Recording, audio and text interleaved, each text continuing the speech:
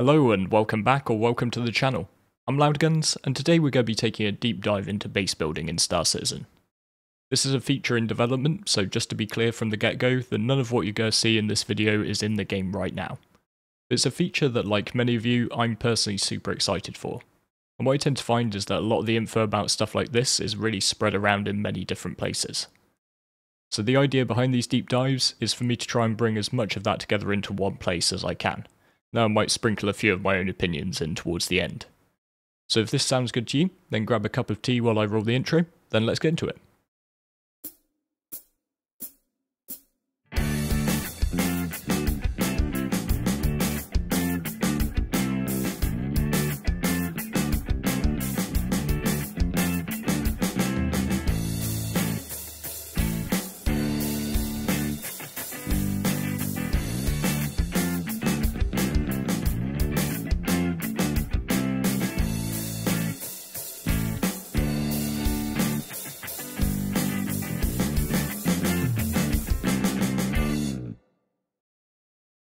Just before I get into things, a quick apology from me that I've been a bit quiet recently.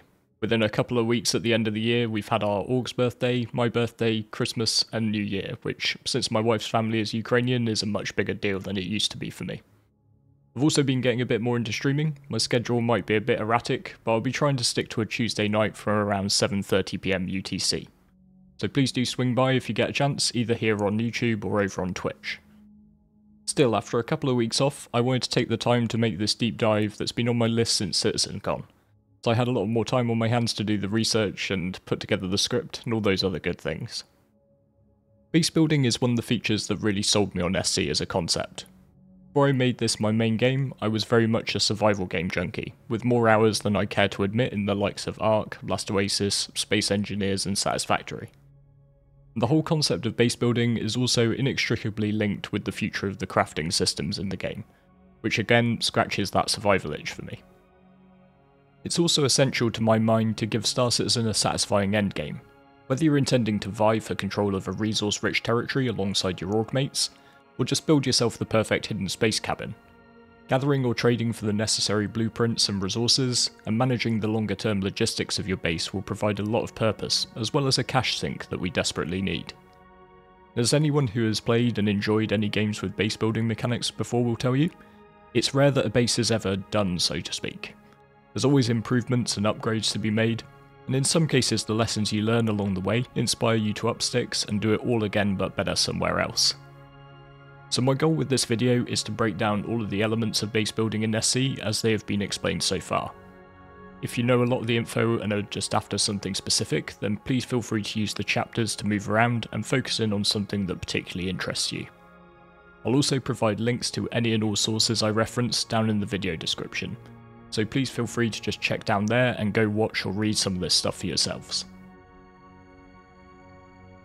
But I think a good place to start is with locations and land claims, understanding where CIG expect us to be able to build bases, and how we're going to go about claiming our spot in the verse.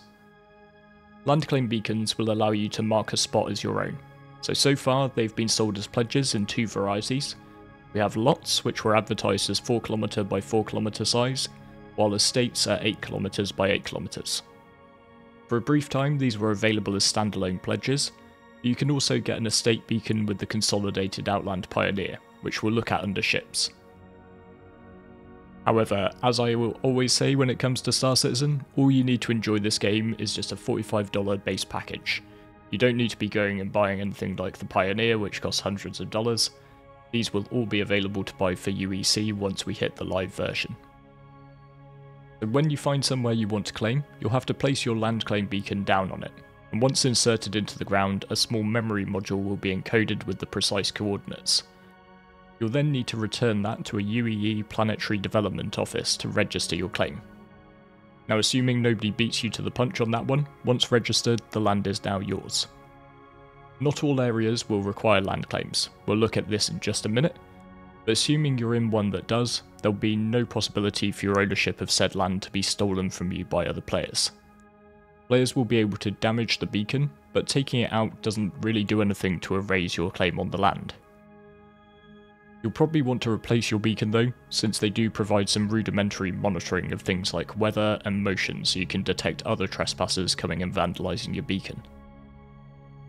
I think it is worth noting that there may have been some degree of change to the initial ideas around land claim beacons, since this info initially came from the land claim license Q&A, whilst in Todd Pappy's CitizenCon segment he mentions that you can set the size of the claim. And from the picture that accompanied his slide, it seems that the plot will be circular as opposed to square. Size appears to impact fees and taxation, so it may well be that the distinction between lots and estates still exists and determines a maximum size of the claim, but that players may choose to claim smaller areas within that range to moderate the costs associated with the land.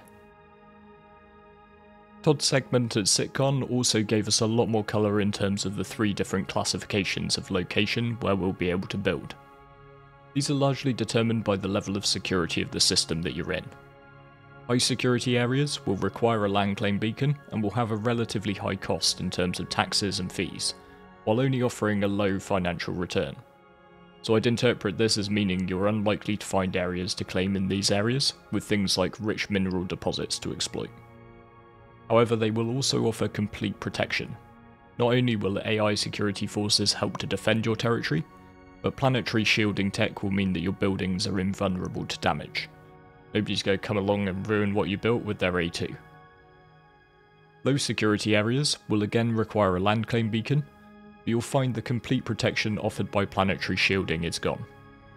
As per the notes on beacons, you won't be at risk of losing the land itself, but any buildings you have will be vulnerable to attack. NPCs should still show up to help defend. I'd guess that they'll be slower to respond and might be in fewer numbers than in higher sec. And given our base can take damage, you'll want to think about adding to your own defences. The upside is that while you'll still be paying taxes, they'll be lower than in high sec, and the possible financial returns from the land will be higher. And then finally, we have lawless areas, or to borrow EVE Online terminology, nullsec. In these areas you won't require any form of land claim, you're free to build without one, but just keep in mind that your base is going to be completely vulnerable, and there's nothing apart from you and your org mates to stop another player or org foundation wiping everything you've built. No AI cavalry is going to be coming to the rescue in these areas, so this is likely to be the endgame for the more committed organisations, who are willing to be self-sufficient and fight to defend their claim. The upside is the potential rewards on offer, with the highest financial returns and 0 taxation or fees to eat into your profits. I made a base building deep dive a little while ago, and this is largely how I speculated the base building could work, so I'm really happy that CIG are thinking in the same way. I'm a big believer that Star Citizen should offer something to everyone, and accommodate a lot of different playstyles. You know, not everyone wants the super sweaty lifestyle of constantly protecting their home from raiders, or logging in to find a doorway neatly blown off its hinges and all their stuff gone. I'm particularly happy to see the high sec option with complete invulnerability. You know, a lot of the folks who commented on my first video were saying about how they just wanted to build themselves a nice little homestead with a cool view, maybe a little farming operation and hangars for their ships. I also think this invulnerability is going to lead to some amazing player-made settlements, where more of an RP focus can exist given builders can allow form to trump function. If you've played any hardcore PvP survival games on official servers, you'll know that one downside is that the Russian nesting doll strategy triumphs. Things don't need to be pretty, they just need to be really hard to break into. It's often impossible to build a base that's impossible to break. But with enough turrets and then walls within walls within walls, you're often aiming to force the attacker to run out of time or resources before they get to your loot. On the other hand though, I don't think that players building in safe spaces that they can never be competed out of, who are taking 0 risk, should really have access to particularly high value land. I really like that CIG are coming at this in the design stage with a real risk-reward based approach. I like that smaller groups or those who don't want to focus on PvP will have their space in the game, and the ability to enjoy base building mechanics on their terms. I'm equally happy that those who want to get really well organised and are willing to sweat it out fighting to hold on to their territory will reap the rewards of this hard work. As I mentioned earlier, base building and crafting more generally are intrinsically linked, and indeed in most games which offer it, building is effectively just a subcategory of crafting mechanics. Blueprints are essentially recipes within SC, and they already exist within the game. While our list of craftables is a relatively small selection of stuff that you can make via the salvage ship processing units, every item in game already has a recipe or blueprint. They inform the basic economy that we have in place right now. So in an episode of Around the Verse on kiosks and commodities, Pete Mackey went into detail on how the recipes for certain manufactured goods dictate the commodities that are available to buy and sell at various locations around Stanton. Since SC doesn't really have a skill or level system, it's unlikely that recipes will be tied to character progression in the same way as they are in other games. Instead, the team have outlined how blueprints will be acquired as rewards for missions, achieving certain reputation levels, and via rare shopkeepers. Interestingly, the image used on this slide shows concept art for a fabrication terminal, and if you'll forgive me a little bit of speculation based upon it, I'd highlight that the blueprint itself appears to be a physicalized item, a disk, that the operator is inserting into the machine. And this would indicate that blueprints could also be traded amongst players. One of the things I really like when thinking about the Star Citizen endgame is the idea that you could focus very heavily on a small portion of the total gameplay available and look to specialise. So one player who really enjoys doing missions could acquire BPs, and then they could sell them on to a player who enjoys doing the building. And maybe even these trades could be for services as opposed to just money.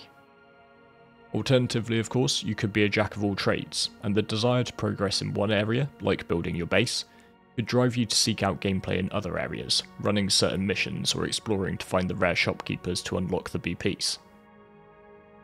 Each recipe will then require certain resources to complete, ranging from raw and refined commodities to complex manufactured parts. I think this is one of the reasons I get so excited about base building and crafting as a concept. Currently the economy is pretty stale. The only driver we have from an economic standpoint is to make credits, then we use these to sink into ships, components, armor, etc. to make more credits.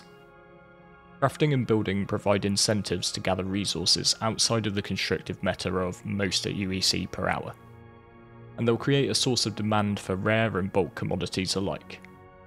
Like right now, there's zero incentive to mine iron or copper, for example, and to most miners these mats are essentially no different to inert materials. But in the future, entire operations might be focused on gathering these as they obtain practical applications. Or you might even get some savvy traders looking to pick up the offcuts from miners who are just focusing on the higher value materials. Similarly, material quality will play a huge part in the equation. It was confirmed that stats and quality of items can be impacted by this, so it lends another objective for more industrial-oriented players, seeking out the highest quality materials within a certain group, which can then be traded to crafters looking to manufacture the highest quality goods. In turn, the difference in component, weapon, armor, even ship quality could turn the tide of a battle between organizations, or allow a group to grind more challenging PvE content. This then has the potential to come full circle, with particular lands sitting on high quality or high volumes of certain materials becoming sought after and worth fighting over. So something I missed covering properly in my last video on this subject was the building interface RASTAR, and one of the devs who worked on it actually reached out in the comments, so I won't be making that mistake again. I still apologise for that. RASTAR is a tool currently used by the devs to place and design structures in the game, effectively allowing them to view the game from a top-down, more RTS-style camera view. The UI shown in the ISC episode is more developer mode, and it'll be getting a decent overhaul before it makes it into player hands. But it's worth noting that you'll be able to use this sort of perspective to plan out your build. Since I've tended to play survival building games in a PvP rather than creative mode, I have to say that this is likely a godsend. It can be a real pain sometimes to be mid-build and then have to fly up to zoom out and check that you've got things aligned or looking right, and then find that you have to take half of your base down because it didn't quite work the way you intended. Todd added during SitCon that the view will allow players to check underground resources, which if we're looking to incorporate mining facilities into our bases will undoubtedly come in handy. He also mentioned that specific modes will help to map out power relays and other aspects of your resource network, which I'd take to mean things like oxygen and potentially conveyor systems if we've got things like refineries and fabricators. I particularly like the intention to have this planning layer, allowing you to sketch out what you want to build before committing resources to it. A lot of building work in other games which have this feature is done modularly. You'll rarely have the mats for a full build of everything you intend at the beginning, but it can really help if you can plan for things you intend to add later, saving you a lot of time knocking down walls and remodeling your entire base when you realise you didn't leave enough space for something you want to add. A feature I would love to see is the ability though to blueprint your own base designs, so that if you have a standardised pattern that you really like, you can essentially copy and paste it to a new location if you're forced into moving. So what about the types of building that you can incorporate into your base? For me, we'd start from power, since without this you won't be able to run anything else. The team have outlined a few different options including geothermal, solar, fuel generators, windmills, fusion power and batteries. So I guess you get to choose how green you want to make your base. But also we've got a range of environments in SC, so you're going to have to pick a form of power generation which suits the planet or the moon that you're developing on. Then we have utility buildings which cover things like garages, freight elevators, landing pads and storefronts. Extractors, meanwhile, are all about getting the resources out of your land. These include things like mining lasers, drills and pumps and water extraction. One of the interesting statements from the devs is that they don't want anything to be fully automated, so a degree of player interaction is always going to be required to keep things running. Todd also talked about potential upgrade paths for your extractors to unlock and apply to them, and personally I just hope that this applies to a wider range of the buildings we've got. Producers covers things like fabricators, hydroponics, refineries and pharmaceutical labs. Buildings that will require the input of other resources and then manufacture them into value-added products. And finally we've got defences, anti-air, anti-personnel and shield generators. There were some hints at it during CitizenCon, but it would still require more confirmation before we can say for definite that we might get the whole Empire Strikes Back assault on Hoth, rock, paper, scissors type scenario, where shield generators provide a huge degree of protection against aerial assault, but are vulnerable to close ground attacks. This finally could provide a strong use case for ground vehicles, and alongside AA defences, reduce the total superiority of aerial assault. Since base building was properly announced in 2017, the planned structures have got a lot more intricate. If you want to check out some of the designs that the devs have modelled up, you can go and check out the CitizenCon 2951 Life in the Verse panel, or the Colonial Outpost work in progress in the subscriber vault if you've got access to it. They definitely seem to be restricting player freedom to some extent versus other games, which take a more block by block approach and allow players to get really creative. However, personally, I prefer the approach they're taking with predetermined designs. While I've seen some fantastic builds in games like Space Engineers and Valheim, I've seen far more boring cube houses. And for a game as immersive as SC, I think it could really make the game feel disjointed. The other upside is server performance. When each building block is its own entity, large bases can cause severe issues when you get close to them. More than once in Ark, I was shot down by a player's turret's defences before my PC had managed to render the giant base into view. Still, I'm glad that the suite of designs is getting expanded. I hope this continues to give people plenty of options to make their base still feel unique. Until recently, the only confirmed ship for construction has been the Consolidated Outland Pioneer, but thanks to the SitCon update, we've got a much better picture of the other tools of the trade. Starting at the bottom, the Surveyor tool is essentially a small floating hover trolley that's capable of building small structures. Full details of it haven't been released yet, but for size reference we can see it next to a Drake Mule in the white box mockup.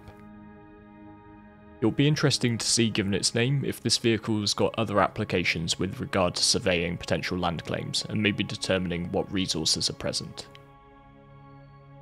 For the next level, we've got another ground vehicle, which is as yet unnamed.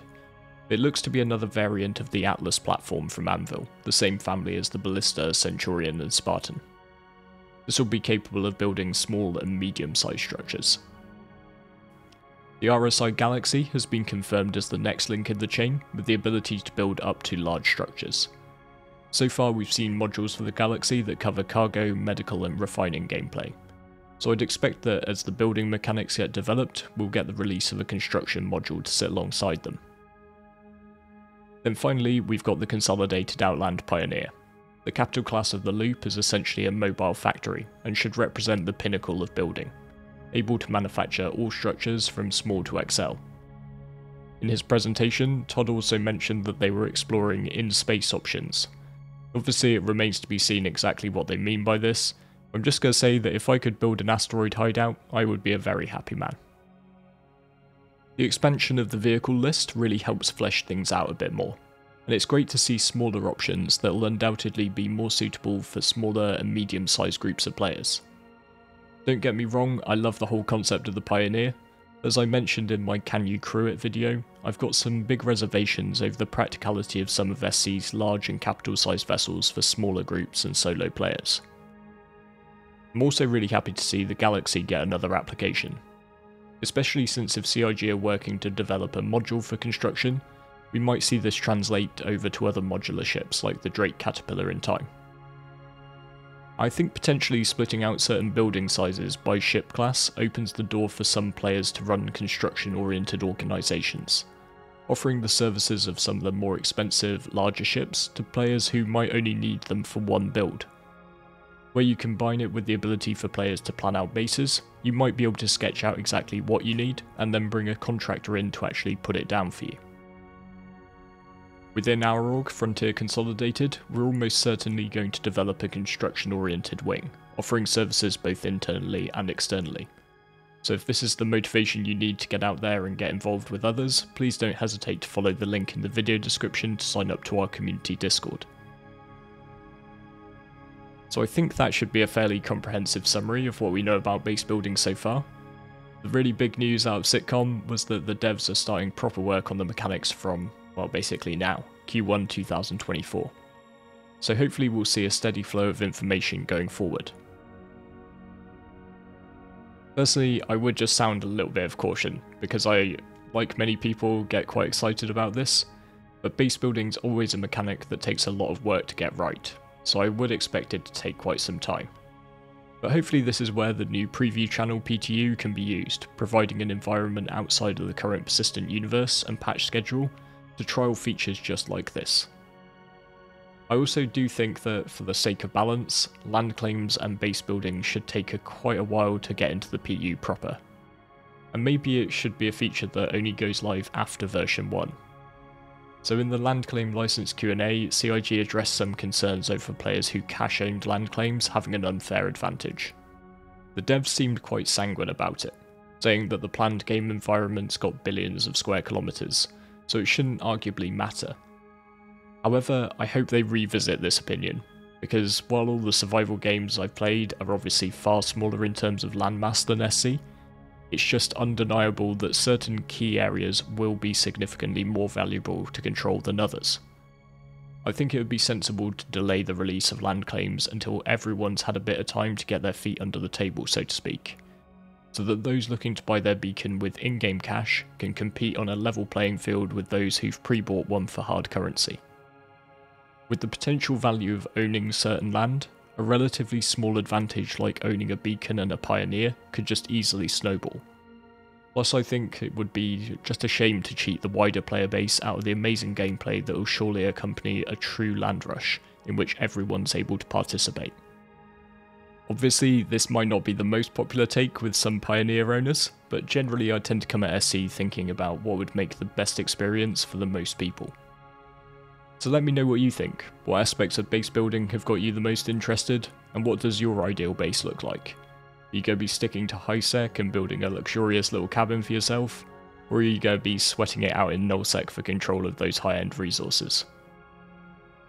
If you enjoyed the video and you think I've earned it, then I would always appreciate a like, subscribe, and a share with any friends you think might be interested.